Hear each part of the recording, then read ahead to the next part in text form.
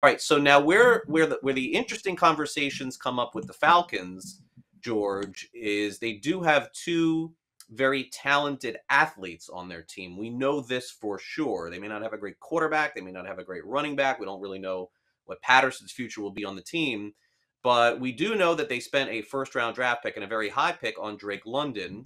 And naturally, everyone wants to throw Drake London and everybody else, then they want to throw a Debo Samuel on them, which is unfair.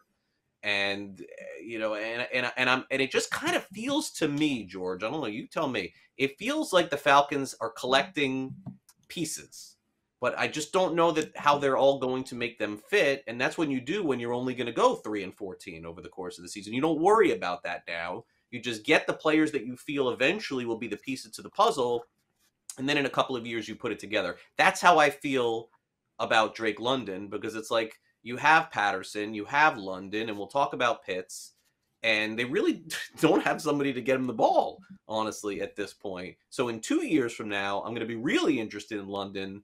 I just don't know how he fits right now onto this team. Oh, I think I 100% agree with you.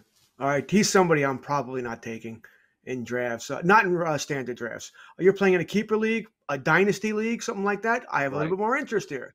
All right, so fine. But for the most part, in a redraft league, a 1 year league, what are we hoping for here? All right, I think the man is immensely talented. So I think he can do some damage at times, but a couple of things here. Generally, rookie wide receivers take a little bit of time to develop, all right? You got to learn the entire route tree. You have to have chemistry with the quarterback. You got to know when to be the hot read guy, all right, and all that other stuff that comes along with it. It's not easy. It's not an easy position to learn in the NFL. Uh, and then that's before we get to the quarterback. I don't know if Mariota can get him the ball on any kind of consistent basis. I don't know if Mariota, if he's going to be his number one target all the time. I don't know that. I think that'll be Pitts, actually, for the most part. So I think that's a problem. Plus, I don't think Mariota plays the entire season. All right, so what happens when they go to Ritter? Now you got a rookie quarterback who's not even a top, first round quarterback who's going to have any development time. Can he get the ball? Can he make the right reads? So many question marks here. To me, to have this guy be, a wide receiver 3 to be in your starting lineup means all these questions have to be answered in the affirmative. No.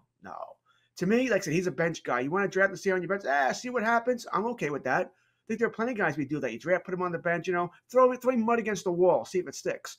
But if someone's drafting him to be in your starting lineup here, I wish you good luck. And that's, listen, in my league that I'm in, if someone's drafting him in the first 10 rounds, thank you. In my mind, that takes the playoff list I wasn't going to take anyway. And I'll find somebody I do want to start for me. So I won't be touching him. Like I said, in regular 1 year leagues, I'm not touching him. I do have interest in once again, a keeper league or a dynasty league. But even that, it's somewhat limited because I don't know who the quarterback's going to be. If you ain't got a quarterback and they don't, you ain't going nowhere.